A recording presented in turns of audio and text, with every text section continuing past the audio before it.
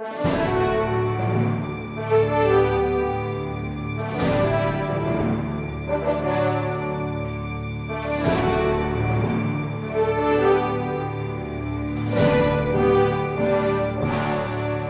year is 1945.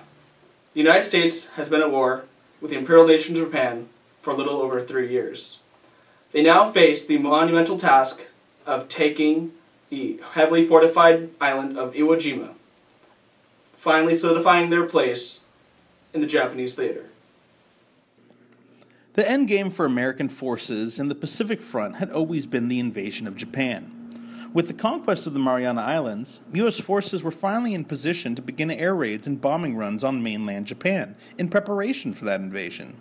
Iwo Jima, a small volcanic island in between the Marianas and Japan, unfortunately served as a warning station for Japanese forces, allowing for Japanese defenses to be prepared for American bombing runs. The heavy losses suffered by these first air raids made U.S. leaders realize that they needed to take Iwo Jima before any serious bombings of Japan could begin. General Kuribayashi, commander of the Japanese forces on Iwo Jima, also realized the importance of the island and set about fortifying his position.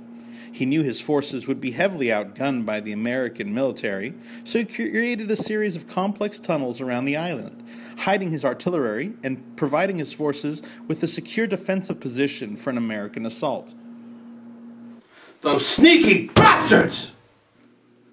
American intel was unaware of the fortifications around the island and had estimated that the invasion of Iwo Jima would only last about 3 to 5 days. The plan was to begin a pre-landing bombing of the island that would last for approximately 72 hours. This would be followed by an amphibious landing force that would secure the island in approximately 4 days. The American forces believed that this would be easy and a small step towards their main goal of attacking mainland Japan. Moving should take about 3 to 5 days. We'll cover every section of the island and take out the enemy. Yes, sir. Yes, sir. The American leadership thought the invasion of Iwo Jima would be easy. We thought it was going to be easy, It was not. but it wasn't. What transpired next was a 36-day hell with some of the most fierce fighting in the Pacific theater. It was the Battle of Iwo Jima. All right, good afternoon, class. My name is Professor Burlingame. Today, though, you can call me Master Guns, because we're going to talk about the landing at Iwo Jima, one of the Pacific theater battles in World War II. Now that the strategic plan for the United States has been laid down, we're going to begin to prep. So at L-74 days, we started to bombard the island of Iwo Jima with over 1 million pounds of ordnance from both aircraft and naval gunfire. On February 1945, we landed on the beach. We hit 7 landing zones with the 1st, the 3rd, and the 5th Marines. Our numbers exceeded 20,000 United States Marines against enemy force that was approximately 20,000 Japanese.